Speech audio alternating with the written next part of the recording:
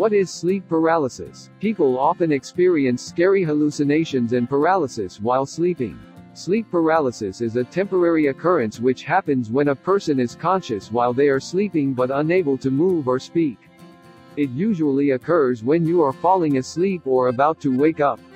Simply said, you feel like there are frightening and creepy things happening around you but you cannot move and respond.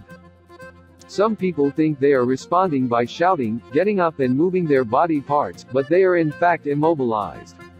Men and women equally affected by sleep paralysis. People usually first experience it during their teen years, but there is no age limit. It lasts about 2 to 3 minutes and it can happen once or become recurrent.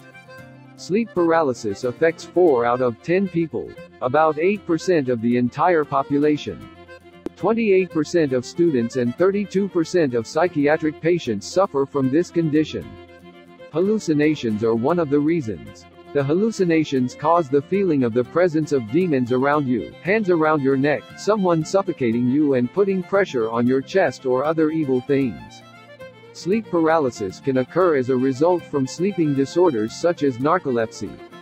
Narcolepsy is a condition where the balance between wakefulness and sleep is disturbed, resulting with sudden uncontrollable sleep attack and expensive daytime sleepiness. There are 2 types of sleep paralysis. The first one is hypnagogic sleep paralysis and it happens when the person is falling asleep. The second one is called hypnopompic sleep paralysis and it occurs when the person is waking up.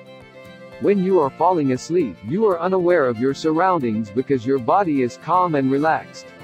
If you become aware of your surrounding while you are sleeping, you can notice that you are unable to do things such as move or open your eyes. There are 2 stages of sleep: REM, rapid eye movement, NREM, non-rapid eye movement. Your body alternates between them and one NREM and REM cycle lasts for about 90 minutes. We dream during the second cycle and at that time, the muscles are intentionally paralyzed to avoid response to hallucinations or horrors.